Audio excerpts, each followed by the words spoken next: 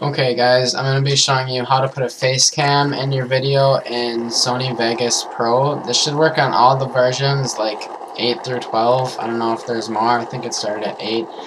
But it should work on all the versions of Sony Vegas Pro, Platinum, Movie Studio, whichever one you have. So yeah, we'll just get started. Alright, so now that we're into Vegas, we're just going to open up our videos.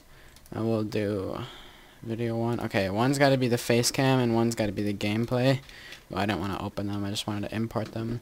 Okay, yeah, one's the face cam and one's the gameplay. So, our gameplay, our video, or whatever you're putting your face cam over.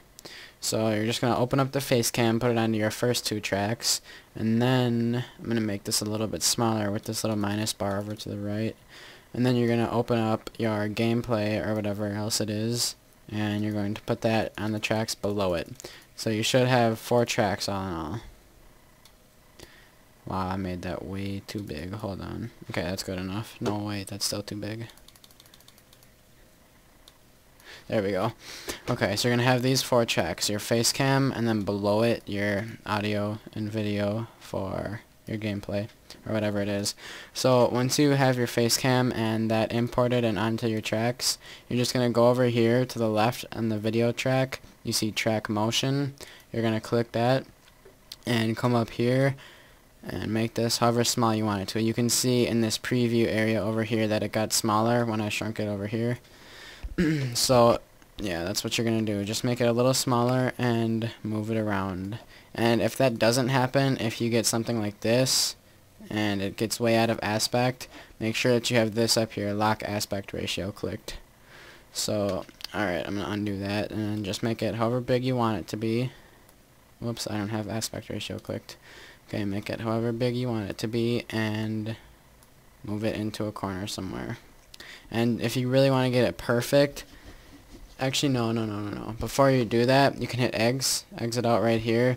You don't have to save it, it'll automatically save. And then go to event pan crop.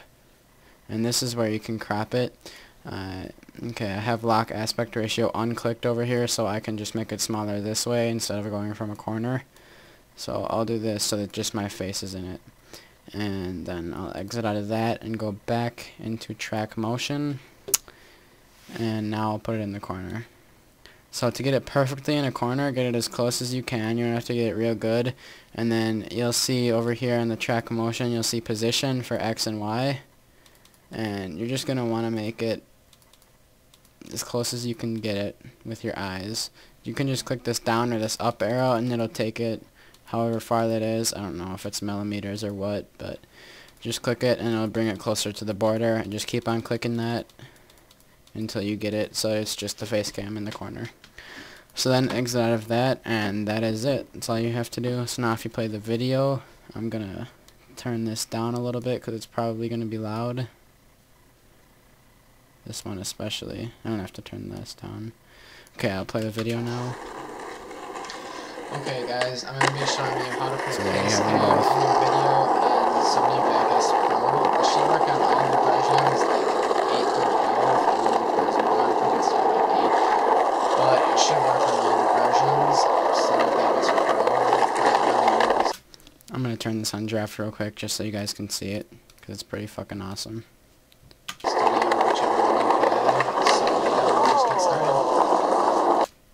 And there you go. Now you know how to do it. So thank you guys for watching. Feel free to ask me to do other tutorials. I will always put them up. If you guys just ask me to, you can comment or private message me. And don't forget to rate and subscribe, and I'll see you guys later.